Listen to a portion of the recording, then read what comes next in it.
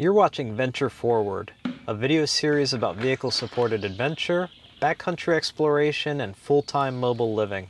Join us as we discover scenic and interesting places both on and off the beaten path.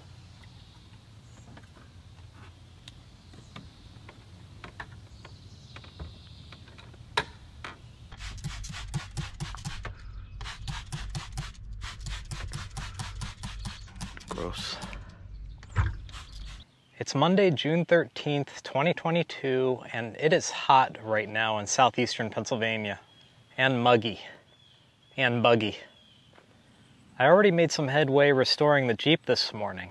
I went to FC Mobile Restorations, which is an auto and boat upholstery shop in Pottstown, Pennsylvania. I stopped at FC about a month ago to inquire about repairing a torn driver's side seat and also for replacing the mattress up in my camper with something a little thicker and a little bit more comfortable. Well, their work on the mattress is just about done. They had 3 of the 4 pieces ready to go this morning, so I have them in the Jeep now, and they were working on the last piece today. The new foam is a 3-inch stack wrapped in lighter material, and it looks great. I can't wait to give it a try.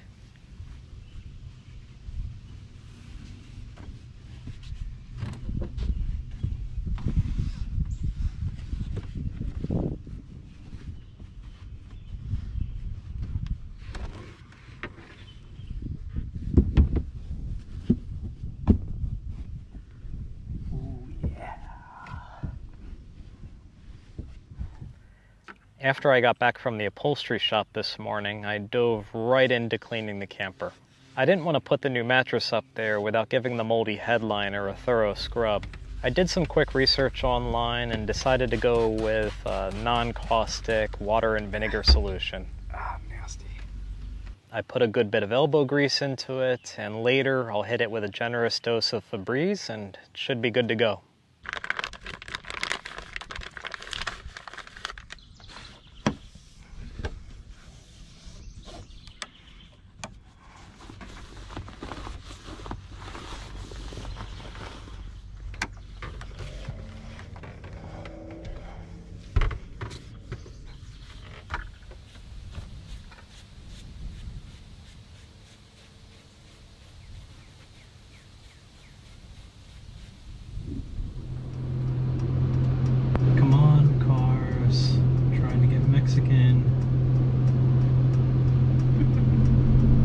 It's Monday evening after a muggy, sweltering day cleaning Orangie, and Shannon had a long day of work here in the van. We are on our way to Phoenixville, Pennsylvania to get Mexican food at Three Brothers, I think is the name of the restaurant. I can't speak for Shannon, but I have been craving Mexican. We had it all the time when we were down in Tucson for the winter, and then of course as we came north, just the Mexican food thinned out a good bit. But there are Mexican options around here, and we don't know too much about them, but we're gonna give it a go tonight. Wow, Pennsylvania. This looks legit. We'll see. This looks awesome. The price looks perfect. I'm winding down.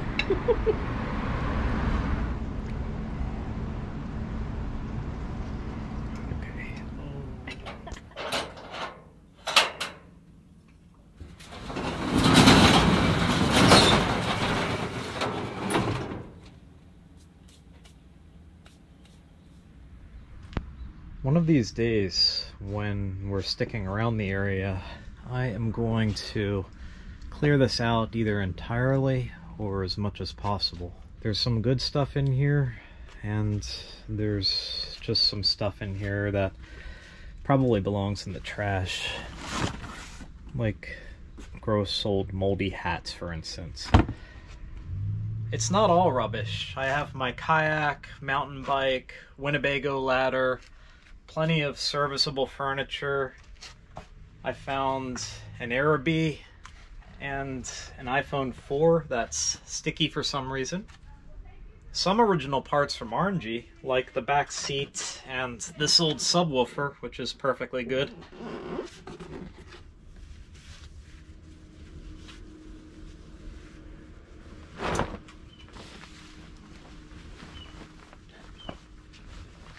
A lot of this stuff was from when I had a sharper sense of style and also a little bit more meat on my bones. That is why we've been eating out so much lately, because it is far more cost effective to just grow back into your old clothes than to have to go shopping for new, smaller clothes.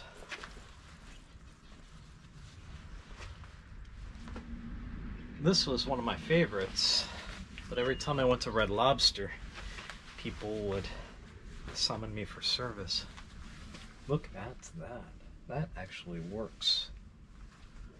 I have to send a picture to Shannon.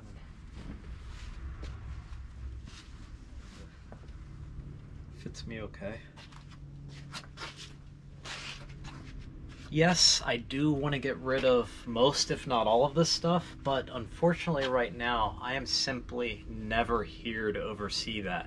Last time I was in this storage unit was about 10 months ago, and we're gonna head out again soon, so for the time being, this is just gonna have to continue being a museum for a past life, because that's exactly what it is. When I got my storage unit 5 years ago and moved into the Jeep, I thought, yeah, I'll do venture forward for a while and then I'll probably come back here, pick up where I left off and use this stuff again. And now I don't see that happening. Even if I wasn't making videos and doing venture forward, I don't think I'd ever want to stop mobile living. I don't know if that sounds weird or not, but what I've learned over the past 5 years is that mobile living is perfectly viable and has greatly improved my mental health. Everyone makes mobile living work in different ways. Shannon's a consultant for the IT industry. I make these travel videos and put them on YouTube. I used to do web development work on the road. I know there are a lot of travel nurses who live and work on the road. So there's more than one way to accomplish this, and you don't have to be on social media to make it happen. It's just that first step that's the hardest. Letting go of what feels safe and familiar and taking a leap into the unknown.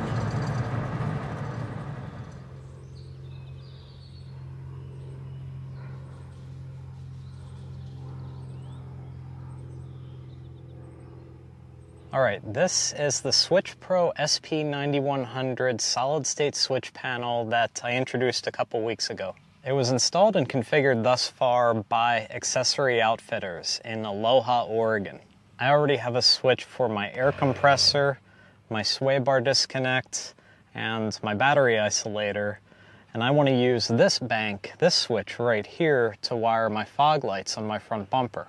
Right now my fog lights, which are Baja Designs Squadron Pros, are tied into the factory fog light switch on the headlight stalk.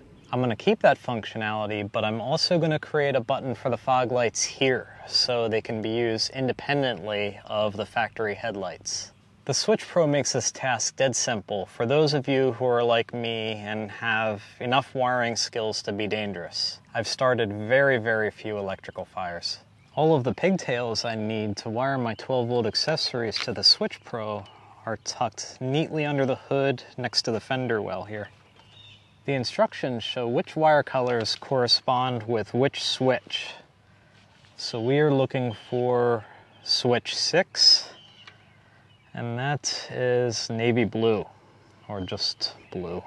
We also need a trigger wire, which is pink.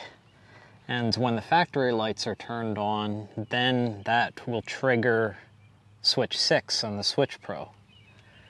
I have this wiring harness that was unused from a different set of lights that I think I will utilize for this modification.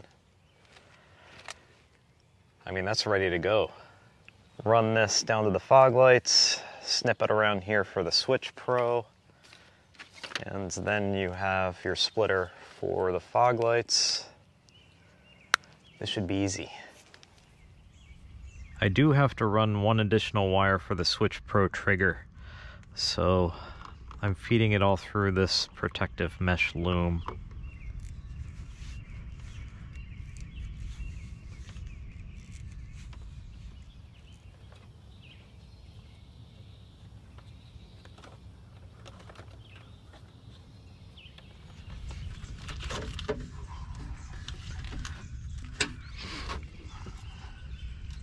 These are for the factory switch. I'm gonna have to attach the trigger wire to one of these. I'm not sure which yet. So we'll attach our new wiring harness.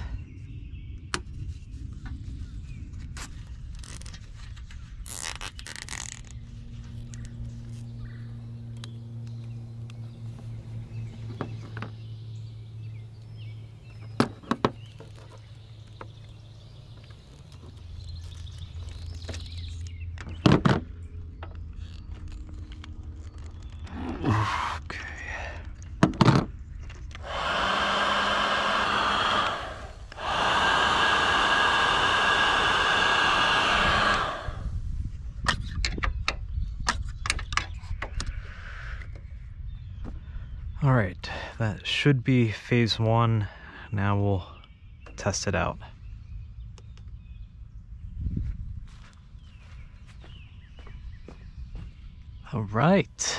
All right, now that the fog lights are on the Switch Pro, we want to restore functionality to the factory switch on the stalk.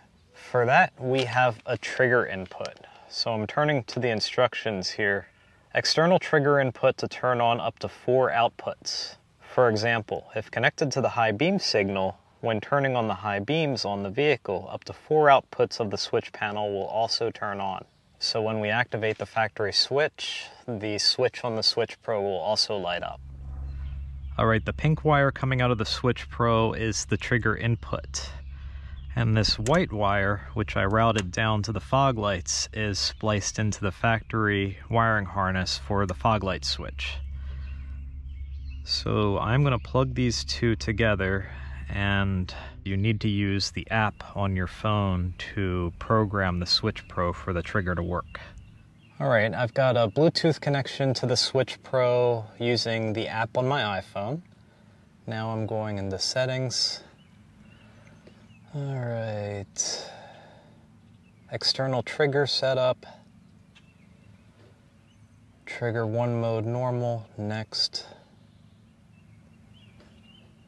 Trigger 1 enabled. Active high, output 1, switch 6. Next. All right, we don't have a trigger 2, so exit.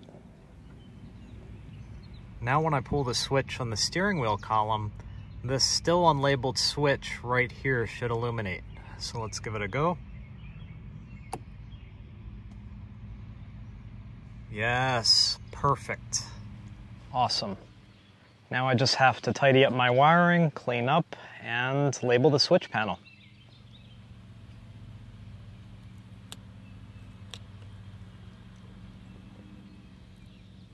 And that's all it takes to wire fog lights to the Switch Pro. The nice thing is that once your Switch Pro is installed, you already have your panel on the dashboard, so you no longer have to worry about wiring another switch through the firewall. You can do all your work under hood. On the factory switch, the fog lights are configured to turn off when you turn on your high beams. Now that I have the lights wired independently through the Switch Pro, I can keep the fog lights on with the high beams.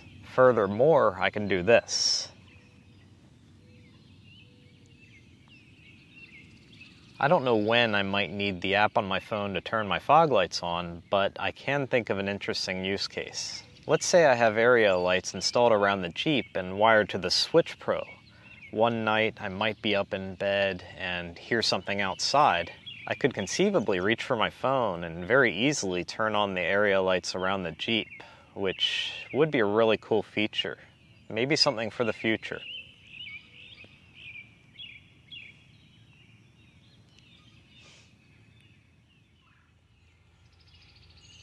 Yesterday, off camera, I took the Jeep back to FC Mobile Restorations in Pottstown so they could finish their work.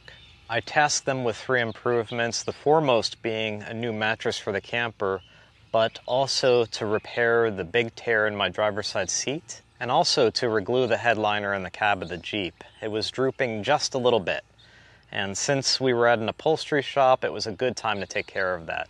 They did an excellent job. The new mattress in the camper looks great.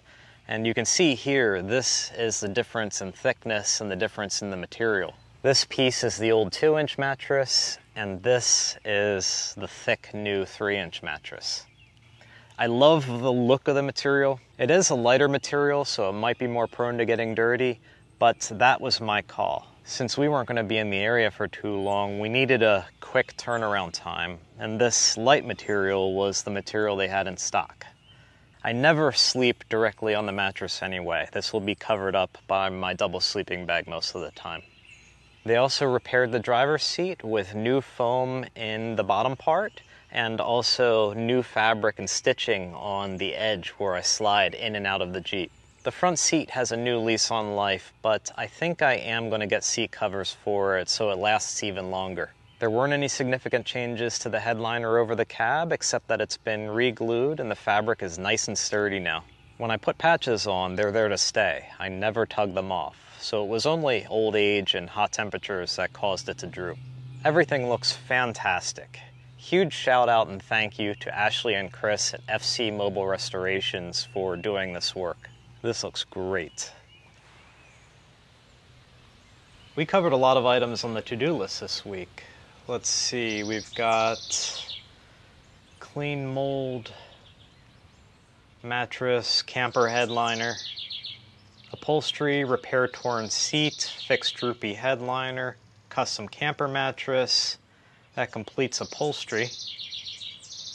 Switch Pro, wire fog lights, install button stickers. I didn't improve A-pillar fitment. That's just a little thing. I need to put in a Christmas tree fastener or something. And that is it for this week. I believe next week I'm taking care of the goose gear and also the winch. So, what's the plan from here? Shannon and I are still camped out in my dad's driveway. Tomorrow we're having a get-together for friends and family to celebrate my mom, who recently passed away.